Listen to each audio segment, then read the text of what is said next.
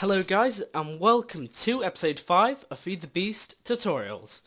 I want to apologise for not uploading a video sooner, but I didn't really anticipate how popular this series would be getting, and I just thought I'd be able to do a couple of videos and then it'd be done, but then I realised how popular it was getting, so I thought I'd better do a few more videos. So hopefully I should be able to crank out some more of these videos sooner in the future. So what you guys are going to want to do for this mob grinder, or it's just called the grinder from Minefactory Reloaded, is place this guy down in the world, and as you can see he looks a little bit like this. Once you place him down, this is the grinding side, this is where he outputs items. So what I'm actually going to do is hook this guy up to some sort of power. I'm using a creative capacitor bank from Ender.io, and what I'm going to do is hook him up with this energy conduit, and as you can see he's now getting some energy. And if you put mobs in front of him, hopefully he should begin to kill them.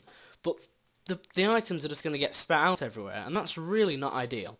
So what you can do is connect up some item conduits from Ender.io and set them to extract from here, and now hopefully we should be seeing the items go into the chest once the mob grinder decides to kill the pigs.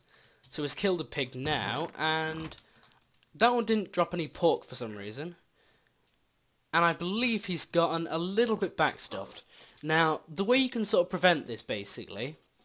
Oh, that's on insert mode. I believe that is why he was getting a little bit backstuffed.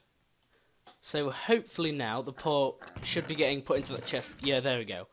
So that's something to note, guys. If you don't really take the items out properly, like I did there, what will happen is its internal inventory of items, you can't actually see them, but basically once that gets an item in it, you will not be able to, it'll just basically freeze because it's been backstuffed. So you want to make sure you always have a way to extract the items. Now mob essence is also going to start building up, so what you're going to want to do is connect some kind of fluid conduit, and I recommend storing it into a tank unless you want to use the mob essence for something later. Now, I believe this spawner works in a 5x5 radius.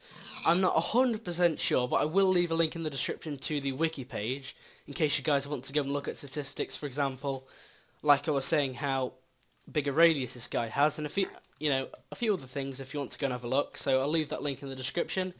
So thank you for watching, guys. Hope you've enjoyed this tutorial. Hope you've learnt something, and hope you now know how to use the mob grinder.